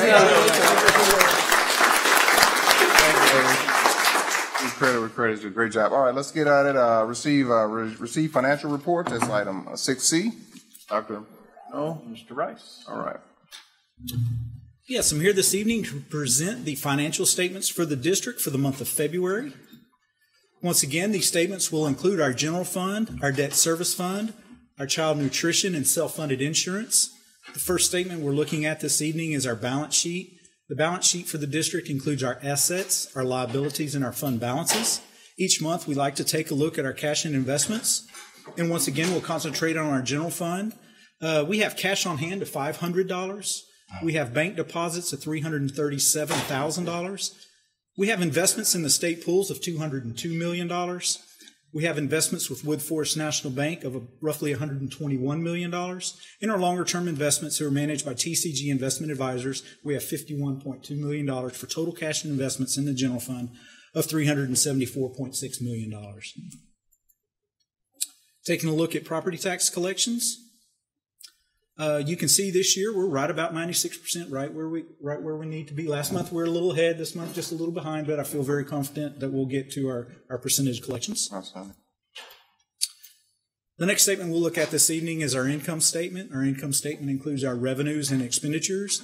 Our revenues are broken down into three categories. That's local and intermediate sources, state program revenues, and federal program revenues. Looking at the detail of our local and intermediate sources, we can see that property taxes is the largest generator of revenues in our general fund and debt service. It's food sales and child nutrition, and it's premium contributions in our self-funded insurance. And we can also look at our expenditures year-to-date by major category for each of the funds. And as you can see in debt service, you'll see that in February we did make a debt service payment on the 15th. Projected fund balance, currently we do not have any change in our projected increase in our fund balance for the general fund of about $9.1 million. In that increase in child nutrition, we're looking at a projected increase of about $108,000 this year. Our 2015 bond referendum status update, we've currently expended and encumbered $493,889. We still look like an estimate to complete of about $30.8 million, leaving us with a projected forecast, meaning when we're all done with the bond referendum, $524.7 million, and that'll leave us with about $3.7 million worth of contingency. Self-funded insurance. For the year, we've had total revenues of $24.9 million, total expenses of $23.7 million, leaving us revenues over expenses of about $1.3 million. We're still having good participation at our wellness centers, averaging about 568 visits per month. If y'all remember, a few years ago we talked about what our break-even point is. That's about 500 visits. So we're doing well above that. Our investments for the month, par value of our total portfolio was $549 million. The pools are yielding 2.62%. Our investments with Wood Forest National Bank at 2.65%. TCG Investment Advisors have our longer-term investments. They're at 1.93%. Our combined portfolio, its WAM is 31 days at 2.56%. And our benchmark, which is the 90-day T-bill, is yielding 2.4%. Good job. Thank you. Any questions? Outstanding. Mr. Rice. Just a real quick question about Wood Forest versus the state pool. Yes. Okay. Sometimes we see one or the other of those balances being higher than the other. Mm-hmm. And I think this time the actual rate's inverted versus the balance, the bigger balance. Yeah, we're at. And I was asking, is there some kind of, sure, Wood Forest reaches a point to where Wood Forest will not take any more of our funds, or we asked them to increase it and they would not. Good job, Mr. Rice, as always, outstanding. Thank you, sir. Appreciate it. And team, great job, guys. Appreciate that. Again, always makes us look good. We appreciate that. All right. Item 7, legal board member code of conduct, 7A. Mrs. Gladys. Thank you, Dr. Knoll. Mr. Williams, members of the board, your local board policy, BBF, board member ethics, requires all trustees to promote the best interests of the district as a whole and to follow certain ethical team standards set out in the policy BBF are broken down into categories such as honor and conduct, integrity of character, and student-centered focus. Virtually every school district in Texas has a similar policy. I placed a copy of your policy at each of your places.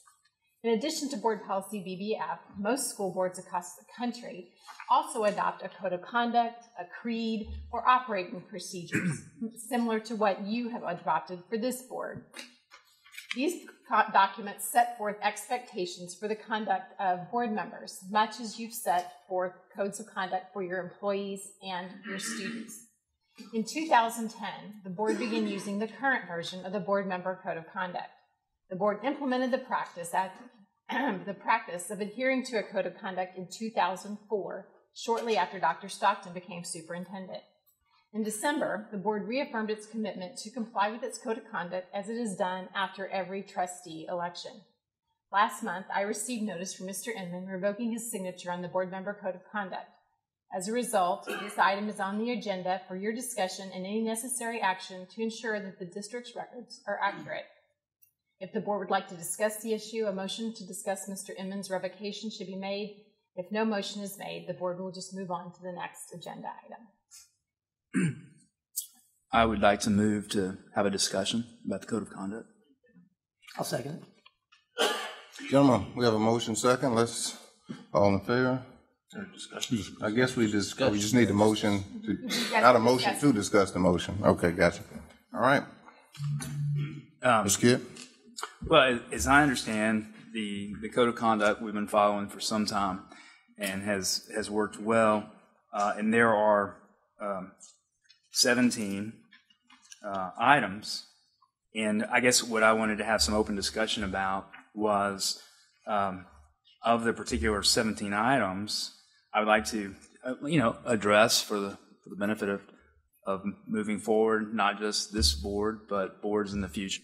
The particular item that the board member has issue with, I'm looking at number 2, board members shall not take individual actions that will compromise the school district, the board, or administration.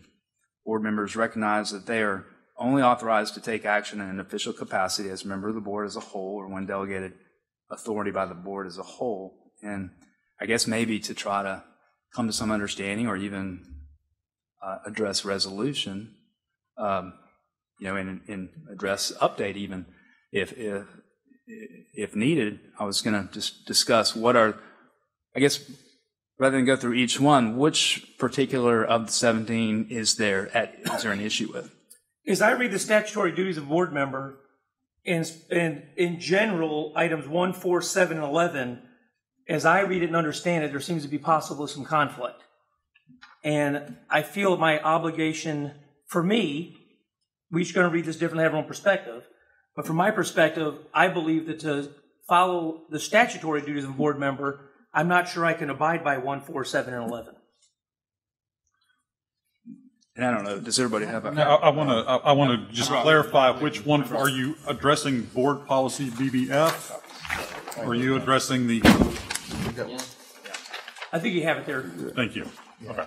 All right, because we have those numbers again, gentlemen. 1, 4. And I'm open certainly to any questions as necessary. What numbers again? 1, 4, 7, and 11. More 7 and 11 than 1 and 4. I'm missing a page. I'm missing number 11, but somebody can read it to us. Yeah. Maybe I can pass it down. So number 11, as I read it, individual board members shall not directly communicate with vendors or bidders to the district regarding any school business without the express prior authorization of the board. Am I reading that correctly? That's 11. Okay. So, for instance, I guess what we earlier about was the custodian bids or the healthcare. Yeah, the healthcare even. I wouldn't anticipate getting into any of those. May I interject at this point just on something?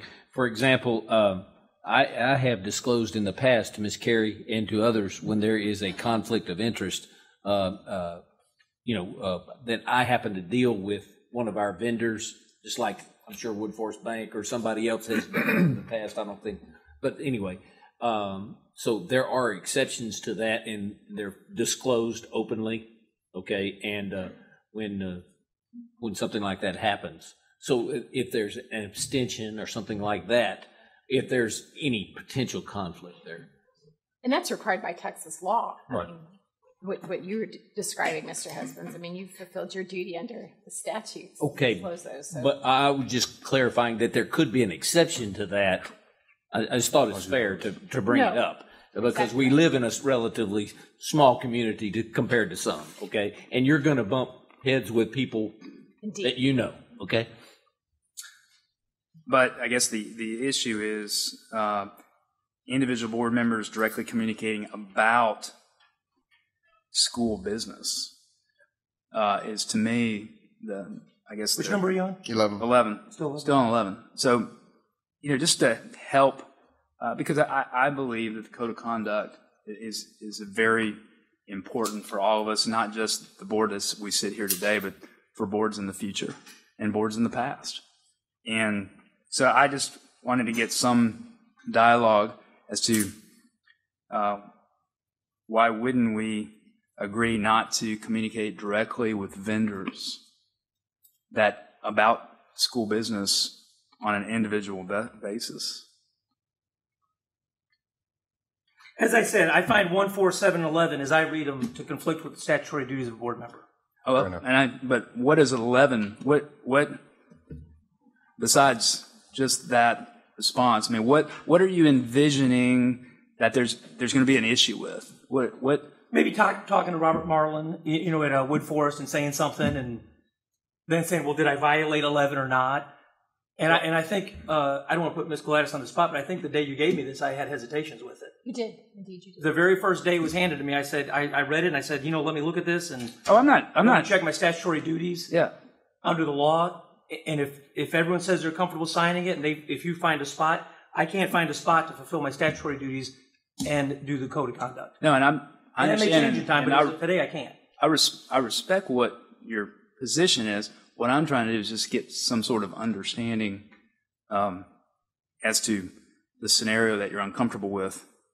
Perhaps if he would tell us the statutory duty he's concerned about violating. I left them at home. I didn't have time to run by the house to get them. But there were several of them that said, talking to the community, being in the community, talking to people. If someone were to come up and say, well, here I've got this complaint and X, Y, Z, and I say something on a social media platform, and then it says, oops, did you say this with board approval? Or did you investigate this? Or even on one, board members shall follow board policy. Well, but let's stay on 11 because I'm interested about the statutory basis. What text, what statute, what? Of the 17 items, there's 5 things it says to do. There's 12 that says you can't.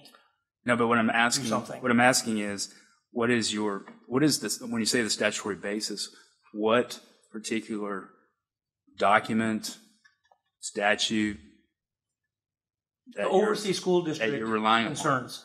Right, but I mean, what? And if for example, I know you want to stay in 11, but for example, number 1, it is possible that any one of the 7 of us up here, 6 of us could vote one way and one the other and say, I don't agree with that decision. Well, number 1 would say you have to abide by the decision of the board as a whole. What if one of us says, but I don't abide by that decision? I don't agree with it. Agreeing and abiding are 2 different things. Those are completely separate actions. As I said, 1, 4, 7, 11. No, but I understand. But what I'm asking is, like, if I'm relying on a case, I go and I pull that case. If I'm relying on the law, I go and pull that law. What is the actual statutory? I don't know the actual number. I'm not a lawyer, but I did read some things that said, as an overseer, you have responsibility over the district individually. It says the board member, not the board members, but it says, or the board, it says the board member shall.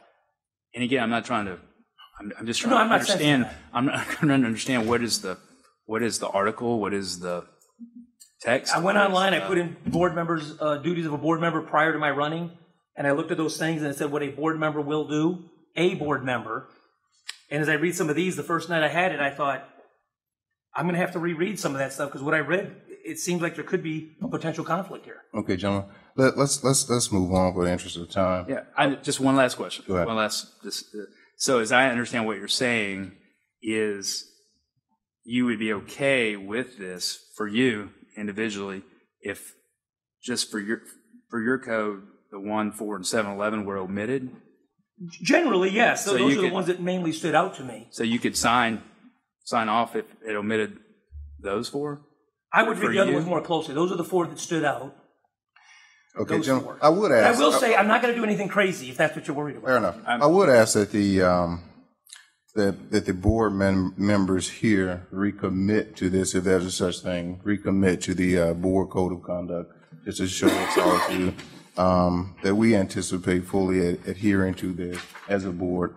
And I don't know if that's appropriate or whatnot, but You certainly can do that, and then I will file those. Mrs. Godfrey has them. The last page is the signature page, and if you sign that, and Yeah, I think that'd that'd be an outstanding gesture on behalf We'll of. make sure the minutes reflect that. But if you don't mind, kind of following up with Mr. Kidd, I'm curious where you're going with it, because I have no problem. I have no problem with this at all. I don't believe, I've read this several times. I've spoken with you about this as well, and I don't believe this inhibits me in any way to fulfill my duty. And that's, we have a different opinion. No big deal. But if a board member chooses not to sign this, they're not kicked off the board or anything, right? They're not, there's not a slap on the hand. Nope. Nothing statutory. This is an agreement amongst ourselves on how we are going to conduct ourselves. And quite honestly, not only at this board, but I've served on other nonprofit boards. And as a nonprofit, we do the same thing. We don't get in the way of the executive director and the hiring, the firing, and the day-to-day minutia, stuff like that. Dr. Knoll, I didn't apply for your job. I'm not qualified to do that job. And so I'm not going to get in the middle of doing your job or anybody else's job. My role is to oversee and make sure that policies are certainly being followed, and that the budget is being adhered to, and that when parents approach me, I certainly direct them in the areas that they need to, but I certainly don't get in the mud with them and wrestle around and try to figure out the solution until it comes to a level 3, which we're hearing some today, which we will all be able to abide, and this does not keep me from doing that as well. So if you don't mind, I know you want to move on. No, I think that's the general consensus. My question is with Mr. Kidd. I'm just curious where you're going with your line of questioning as well. And again, I appreciate that, and I'm hoping that I came across respectful and appreciate. I just wanted to get an understanding. And I appreciate the differences, but when we're talking about a code of conduct, I just wanted to identify what the issues were, and the reason I was asking for what authority that you may be analyzing, I wanted to try to go and do my homework and analyze and do my homework on that as well. So I appreciate the differences, but I just wanted you to, since this is our time to have some open discussion about it, do that. And I look forward to working with you, and I hope you saw that in a respectful manner. Absolutely. I look forward to looking at you guys. I want to stress I'm not going to do anything crazy. I just read the duties, I read this, and I did a diagram, and I thought, man, there could be some overlap there. Outstanding. All right, gentlemen, if you will, I would ask each one of you guys to recommit to the board code of conduct and submit that to Ms. Galanis, Ms. Godfrey, and thank you. All right, item 8, executive session. Dr. Knoll, you have the floor. This meeting of the Conroe ISD Board of Trustees is convened on March 19th, 2019, and the quorum of the board is present, including Mr. Moore, Mr. Husbands, Mr. Kidd, Mr. Williams, Mr. Hubert, and Mr. Inman. The board will hear the complaint appeal of parent Cortez Davis in accordance with local board policy F&G. This hearing is being recorded. Ms. Davis's complaint is against Mr. James Glaspie, an assistant principal at Conroe High School. This hearing will be held in closed session pursuant to Texas Government Code sections 551.074 and 551.0821. Because this complaint is against a district employee and because personally identifiable information about a public school student could be revealed. This meeting is now adjourned to executive session under Texas Government Codes 551.074 and 551.0821. Everyone not associated with this hearing should leave the room. The board will take no action while in executive session. The time is now 7:44. All right, the board has now reconvened in open session. The time is 8:26.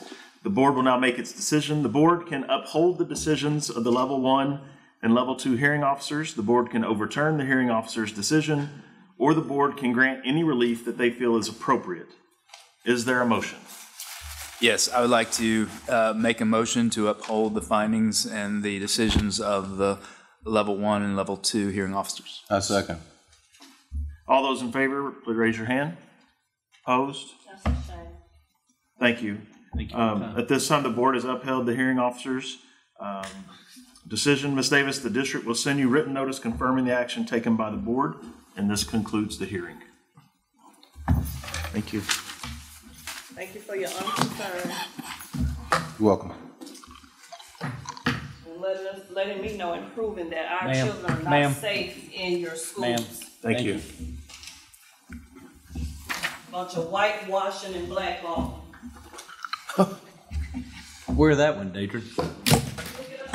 I'm from Mississippi. Oh, Lord. You've heard worse? No, say it.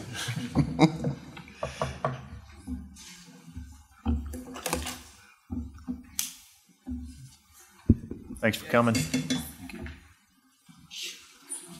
And Mr. Glassy.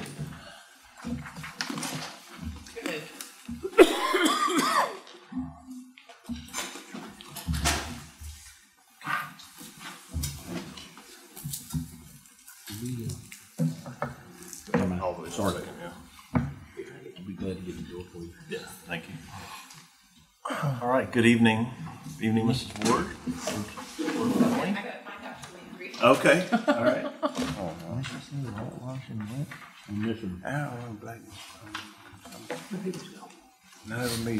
Mrs. Ward, there's a formality to this process, so I know we're gonna have a couple of different hearings tonight. You're gonna hear me go through the same formality for each time. So just to let you know, it's just it'll sound repetitive, truthfully, but and by the way, we'll just go through the same process.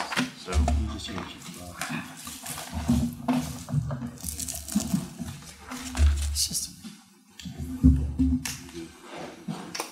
Far out.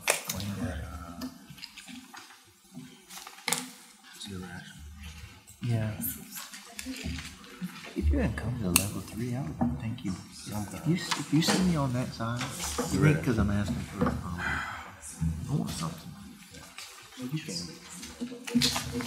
Some kids. I dread my boys. Apologize to you, brother. I mean it. Now you make them hug this too. Eat that. This meeting of the Conroe ISD Board of Trustees is convened on March 19th, 2019. A quorum of the board is present, including the following members: Mr. Moore, Mr. Husbands, Mr. Kidd, Mr. Williams, Mr. Hubert, and Mr. Inman. The board will hear the complaint appeal of parent Patrice Ward in accordance with local board policy F&G. The hearing is being recorded. Mrs. Ward's complaint is against Mr. Larry Klepeski, an assistant principal at the Woodlands High School, and the members of her daughter's ARD committee. The hearing will be held in closed session pursuant to the Texas Government Code, Section 551.074 and 551.0821, because Mrs. Ward's complaint is against district employees and because personally identifiable information about the public school student could be revealed. This meeting is now adjourned to executive session under Texas Government Codes 551.074 and 551.0821. Everyone not associated with this hearing should leave the room. The board will take no action while in executive session. The time is now 8:31. All right, the board has now reconvened in open session. The time is 9:18.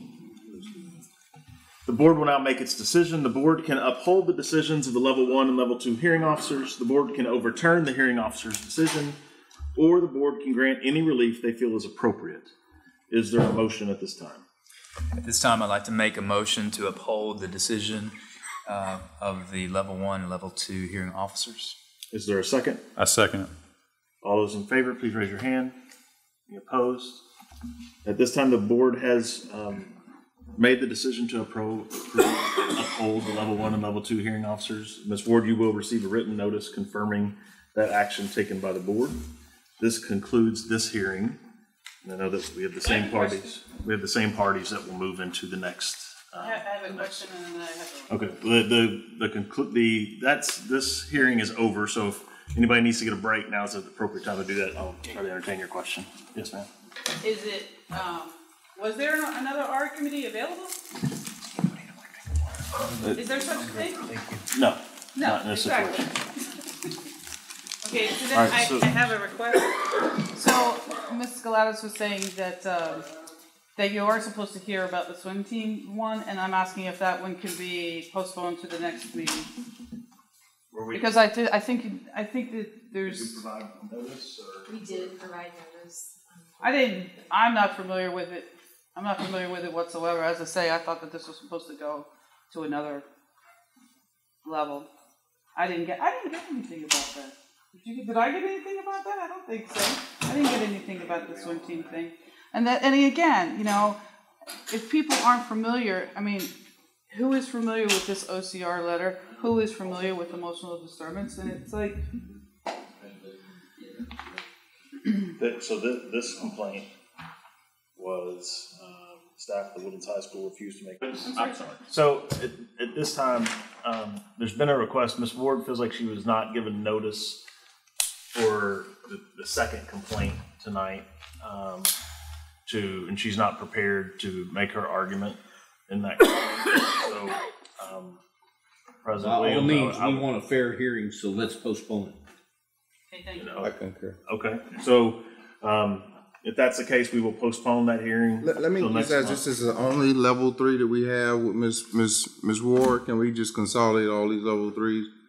Is this the only one we have?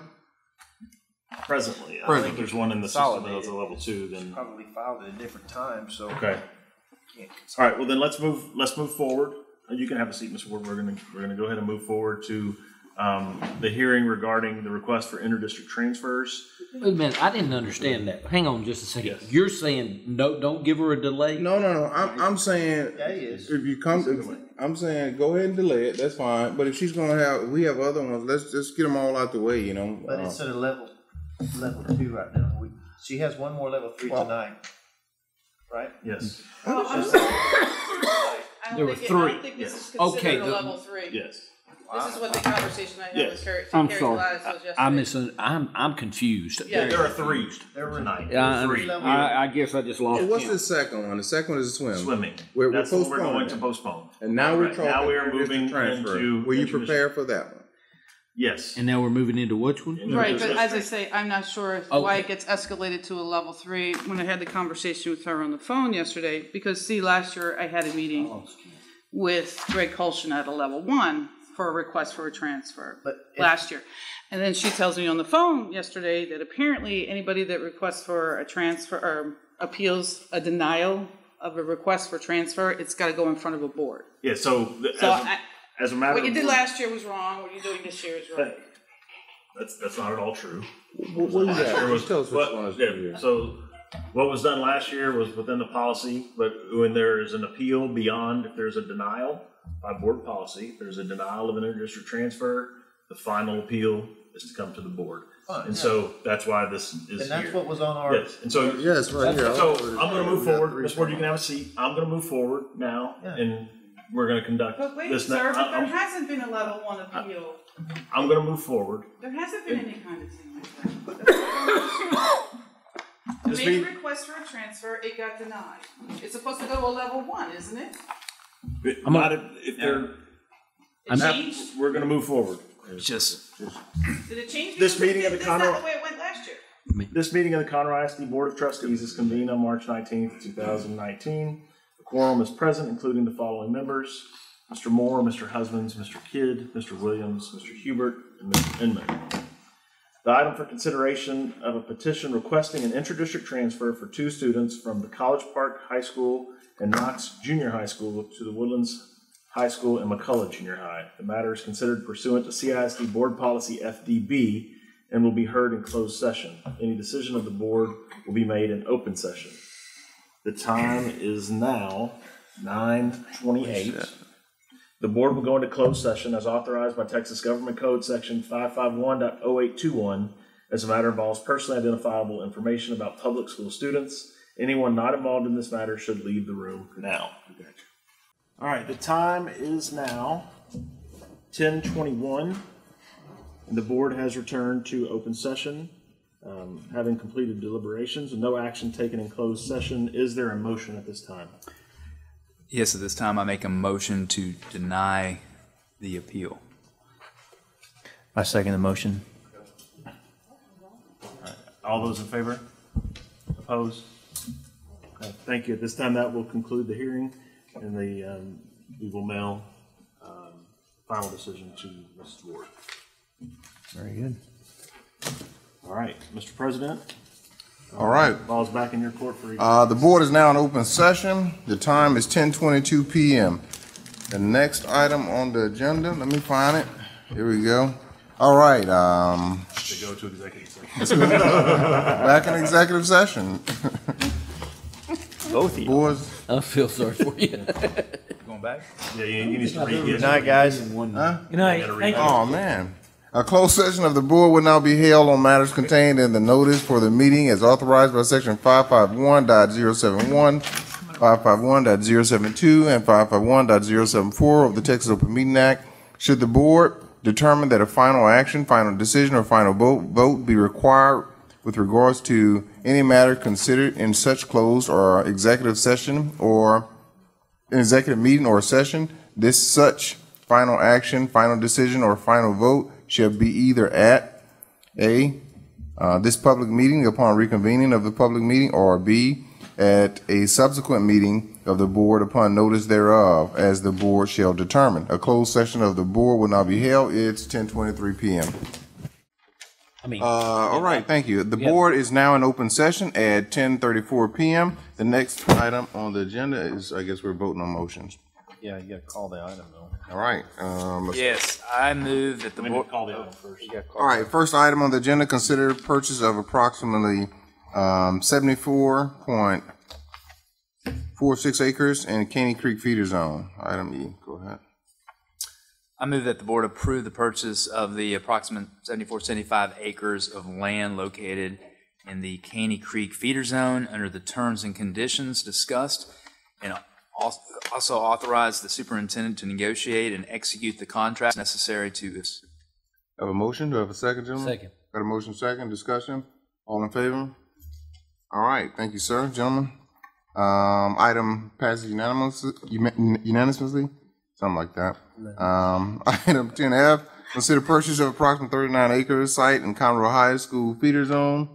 I have a motion. All right, got a motion. I move that the board approve the purchase of approximately 39 acres of land located in the Conroe feeder zone under the terms and conditions discussed, and authorize the superintendent to negotiate and execute the contract and any other documents necessary to effectuate the purchase. Second. Motion, Mr. Husband. Second, Mr. Moore. Discussion? All in favor? Motion passes. All right, proposed termination, item 10G, proposed termination for good cause, and authorize notice proposing termination of probationary employment contract of Mr. Richard Chimelier. I have a motion. I move that the board propose the termination of the probationary contract of Richard Chiamulera for good cause, and further move that the board authorize the superintendent to provide Mr. Chiamulera with notice of this action. Have a motion? Second. We have a second, gentlemen. Any discussion? All right, all in favor? Passes unanimously. All right, gentlemen, motion to close or adjourn? Move. Got a motion to adjourn? All in Discussion. favor? All right. The date is now